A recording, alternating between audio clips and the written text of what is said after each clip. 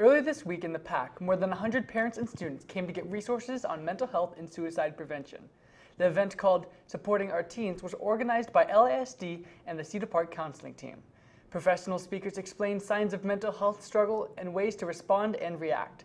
Haley Simmons, a social worker from LASD, spoke about what parents can do for their kids. Symptoms, and please reach out to a trusted professional, whether it's a school counselor, administrator, doctor, therapist, or psychiatrist. And remember, it's not your job to fix it, it's just your job to advocate for your child and give them the help and support that they need.